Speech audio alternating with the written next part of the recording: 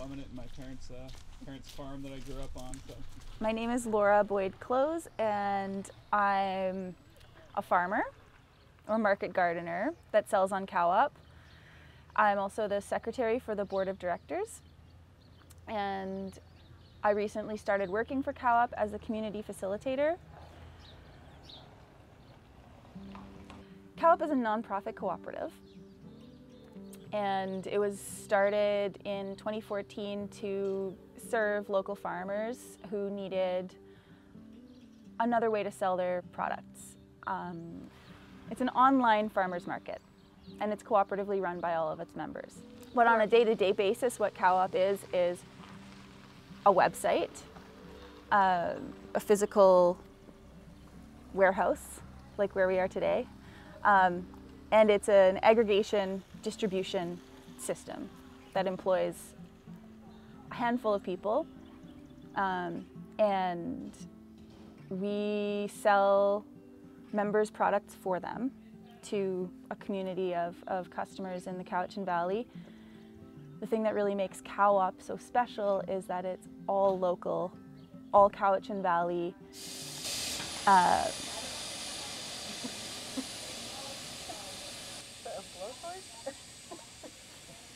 Sounds like they're depressurizing something. Yeah. So Co-op was started by farmers, and now it's expanded. It's not just about farm fresh produce, although that is still the core of our business. We sell a lot of frozen fish and meat and, of course, eggs. So it's not just vegetables, but it is everything that you would expect to find at a local farmer's market. It's online. And back in 2014, when this first started, this idea was like really exciting. It was kind of the first of its kind. Nowadays, there are lots of other competing online grocery services, but none of them are unique like Co-op is in that it's a cooperative.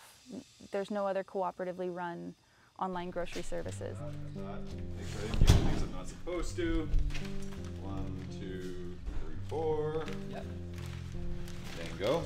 Okay. And then that's your for your other part? No, that's Michelle. Oh, nice. And then this is for Dan. Okay. Bought her stuff. Okay. Yeah. Awesome. We're getting in these kiwis today too, so these got special. 1 pork leg roast and Yes. 1 pork loin chop, tenderloin. And clear. Yes. Beautiful.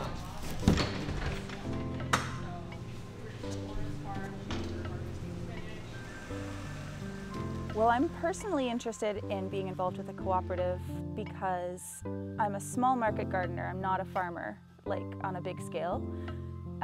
And I believe that small-scale farming or small-scale market gardening can be really effective in meeting local food needs. And I got into small-scale market gardening because I thought that it was a sustainable way of producing food for communities. And I'm really interested in working at the community scale, maybe a municipal level, not so much states or international corporations. I'm a little bit of an anarchist, I guess. What's your favorite time of year in the greenhouse? I think the spring, like April. Specifically the week of April 20th. It's my birthday week. Yep. Flowers, like that's really the beginning of a lot of blooms. We do a lot of plant propagation too, so we really like, it's full of green stuff all year round in here, which is really nice. We call it the California room. And like a lot of peppers. And then some cucumbers and tomato plants as well in that short bed there.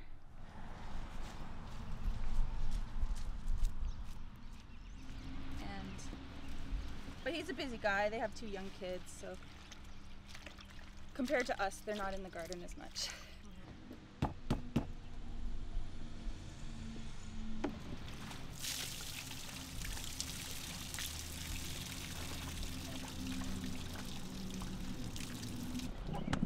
goes down into that wheelbarrow. This is more important in the summer when there's like a drought. We save every last drop of water. It works for us. It's mobile, it's easy, but like if you were a working farm and producing stuff at like 4 or 5 times the scale, you'd have a much bigger wash station with actual drainage, and it'd probably be covered, and you know? Yeah, I like that personal connection that you get. It's not the same as at the farmer's market, because everyone's kind of like shopping from home in their own little world. But you do get to know people.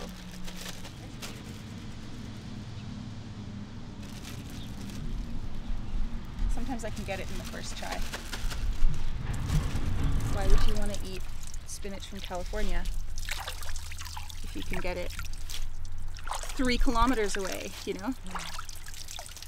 This is the Somna, or the traditional site of longhouses, an old village site, which in the local Hokominum language was called Somna. Now it's called Somenos. That's the anglicized version, but it's actually Somna. And there's Somenos Marsh just there. All of the water from our property eventually drains down into Avril Creek. That's a sacred mountain.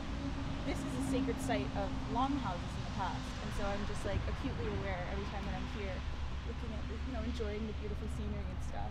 I'm aware that I kind of have a responsibility to honor the history of the place. But I love food. I love eating all the food that I grow. Like, that's the main reason I got into it, is because I just wanted to eat food that came from my backyard. I'm not an animal farmer. I grow vegetables, but animals are an important part of our system because we're harvesting their manure. I've been a vegetarian for most of my life, and I stopped being a vegetarian when I realized that animals were actually an important, an integral part of our food system, because, like I said, their manure provides fertilization for the soil. Grazing can help actually regenerate overexploited pasture land, and so on and so on. And so I'm actually really happy to know where my meat is coming from. When I buy it on the Cow-op, like, those are my friends taking care of those animals. I know the animals have had a good life. I know all of the food that they're eating.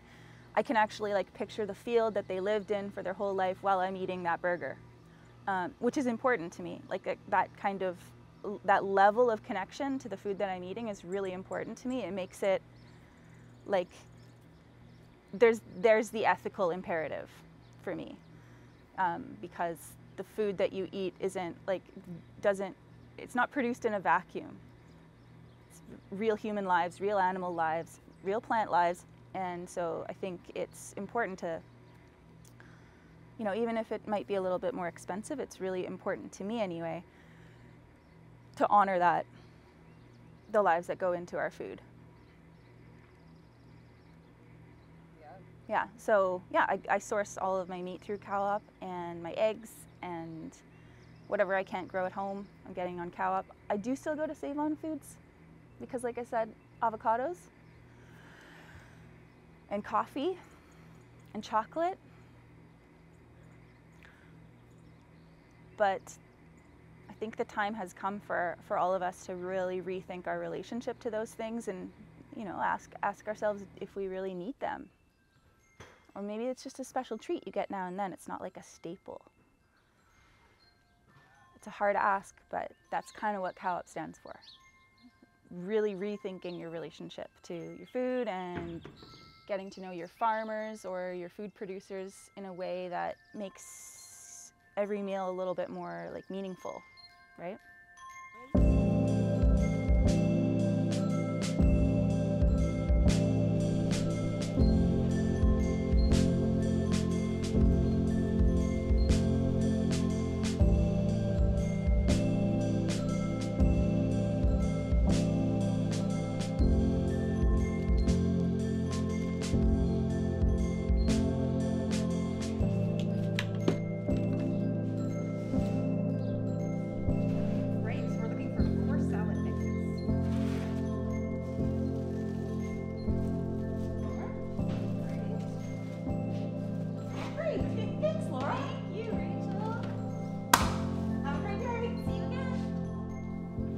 think everyone should try to eat local food as much as possible to decrease their carbon footprint, to decrease the amount of miles their food has to travel.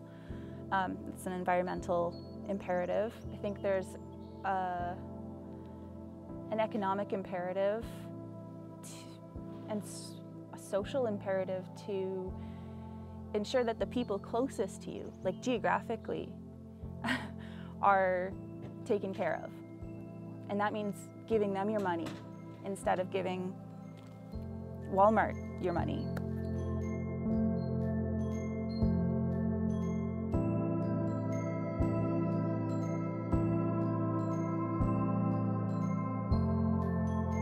Last question. I'm going to get you to reintroduce yourself, who you are, and then free flow about what's most important to you. Okay, my name is Boyd-Clowes. I'm a small-scale grower that sells fresh vegetables on Cow-op. I'm a member of Cow-op. I'm the secretary of the board of directors, and I'm the community facilitator. So what's most important to me, I think I'll speak as the community facilitator right now. It's building our collective capacity. That's what's top of my mind. I think Cow-op has a lot of potential. I think a lot of people are really excited about the idea of Cow-op, but getting our collective, getting everyone on the same page, figuring out what we all want. You know, there's 80 odd members, so it's a lot. Finding consensus about where we're headed as a cooperative, what our strategy is going to be business-wise, that's a big challenge. And I think it's really important that we can continue to work together. We have lots of meetings and conversations and just really get that involvement and engagement from our community in a broad sense, not just our members, but also our customers, our staff who are so invested. Being able to get everyone together in a room, again, we haven't been able to do that for a couple of years. That's really important to me. I want to see more connections and just lay foundations for a whole new decade of Cow-op. Yeah. Thank you, Laura. You're welcome.